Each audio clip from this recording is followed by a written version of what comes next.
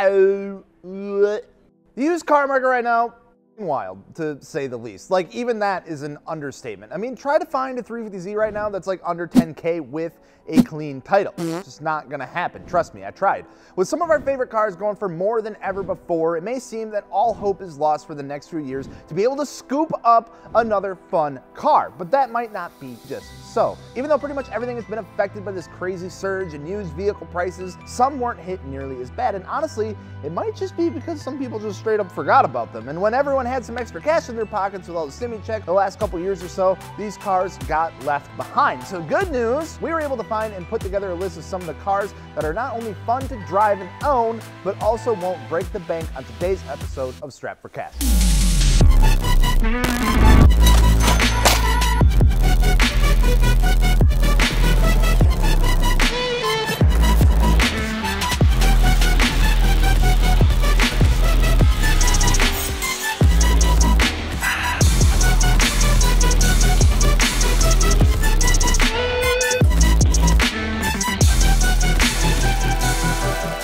Some of these cars on the list, I will admit, do come from a personal experience from owning them in the past. And even though they may not be the most sought after cars of their type, or maybe not the highest trim level that they could be, they're still an absolute blast to drive. The first car on the list falls right into this category, which is the E36 generation of the 325i. Rear-wheel drive, straight six manual with just a little under 190 horsepower makes these things an incredible ton of fun for not a lot of cash. I'll be honest, when I picked mine up for 230,000 miles for 900 bucks, expectations were pretty low, but goddamn, was that the best winter beater that I ever had. Might have had to pop the clutch like 80% of the time when I went to start it, but whatever. I really did love that car, even though $900 E36s are pretty much impossible to come by today, at least in operational shape. You can still snag a pretty decent deal on an E36 325i right now. Now, if you wanted to go a step further, maybe find a 328i, you can also do that, a little more power, but they seem to be going for a little more money as well. Either way, the E36 platform is a solid go-to when looking to get into an inexpensive rear-wheel drive car. The car is pretty much well balanced and the suspension is quite a bit of an upgrade, especially when you look at the previous generations before it. And not to mention, they can look damn good with a nice set of wheels and drop in ride height. Maybe throw a little bit of aero on it and call it a day. I don't know, they really don't need that much. I might be a sucker for like boxy Euro cars of the 90s, but so be it. If you shop around enough right now, you should be able to pull one of these in anywhere between $5,000 and $7,000. It may seem, if you want anything boosted right now, that you're going to be offering up some sort of internal organ to pay for it, unless you're looking for a Mark IV GTI. Now, I would have definitely expected these things to like skyrocket a lot more than they did, don't get me wrong. They were definitely affected by all these crazy prices, but not as bad as I thought they were going to. Seems like everyone went for like something newer, like newer than 2010 for some reason. Either way, the Mark IV GTI has been a pretty respected car that has been around since the early 2000s. The 1.8T, as troublesome as it may be, still makes these cars incredibly fun to drive.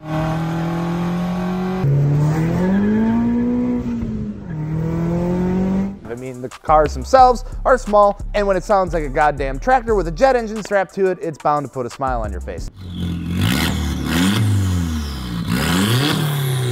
On the other hand, if you're not about the boost life, you want a little more displacement, maybe a little bit more reliability, you can always get these bad boys with a good old VR6 instead. Now, like I mentioned before, these aren't really known to be the most reliable cars in the world, and these things get passed around more than like a UV blue bottle at a high school party. Honestly, you might find some Mark IV GTIs there as well. Just make sure you know what you're getting into. Don't just go buy one of these sight unseen. That's how you have a bad time. And that's how you go broke like really, really quick. But as of right now, these guys are going anywhere between 5 and 8K, depending on mileage and condition, and of course what engine is in. Speaking of reliability and maintenance and importance of past vehicle ownership, we get to the third car on the list, which is one of my favorites. Of course, the good old Apex and Coolant Seal blowing RX8 itself. Why would I open it up with that statement? I don't know, because if I didn't, the comment section would just roast me. Anyway, jokes aside, the RX8 is an incredibly fun and underrated car. You get high revs and fun sounds of a rotary without dropping like 20 to 50K on like a FC or FD RX7 right now. You want to talk about cars that skyrocketed with those two motherfuckers right there. Now, it may not be the fastest car in the world. It definitely isn't the most reliable thing out there right out of the gate, but the driving experience is absolutely incredible. Getting to rev it out to 9,000 RPM and everything just feels smooth. Everything's smooth. No vibrations, no rattles, just pure rotary goodness. The suspension setups on these things, absolutely incredible. Giving you quite the connection with the road, being able to rip through the corners really nice.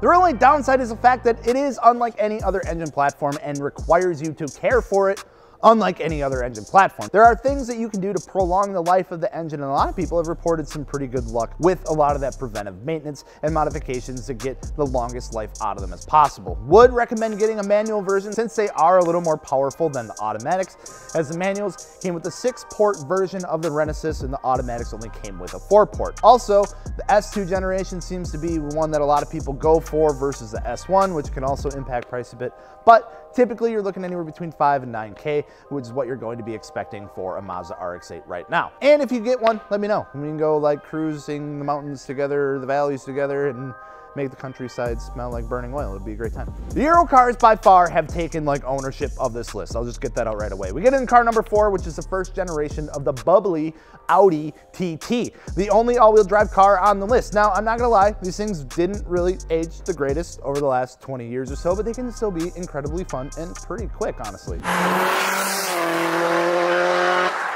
And you know, they can make them look pretty good too. Riley, who works here, used to have one. I think he did a really good job with it. You know, that car looked really good. Anyway, the first gen TT sports, of course, the 1.8T engine, pumping out all that 180 horsepower. The thing is really like just a rounder all-wheel drive GTI. I mean, it's even got a hatchback. I really think it does come down to like the stock looks of these things that really kept the price down and had a lot of people looking at other options over the last few years.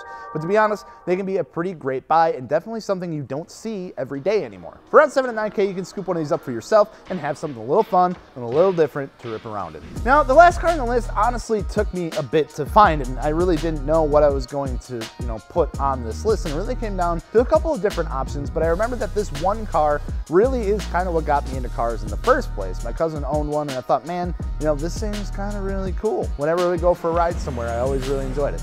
And the last car on the list today is going to be the Acura RSX. Now, these cars have a lot of good things going for them. Their reliability and aftermarket support of a Honda car, as well as the appearance and, to be honest, a pretty dope interior. A lot of people praise cars like the RX8 and the Mark IV Super for having like a driver-focused interior, and some of those attributes can kind of be found in the RSX as well. Not a ton, but some subtle amounts. Powered by a 200 horsepower VTEC K28 series engine, the Type S of the RSX is notably the most sought after. I think these cars age pretty decent, as I still absolutely love the looks of them today, and paired with a 6-speed manual, it also makes it really enjoyable enthusiast car to drive. I will own one of these at some point in my life. I can promise you that. I don't know why, but I just want to. And maybe I should act soon because, even though these cars are floating around that 7 to 8K price range right now, doesn't mean that they're not going to go up in the near future. So let us know what car you're going to snag on this list before, they go skyrocketing in price, or if there's something that we missed, make sure to let us know down in the comments below. But if you do pick something up, make sure you go snag some wheel tire suspension over fitmentindustries.com for it. Get that thing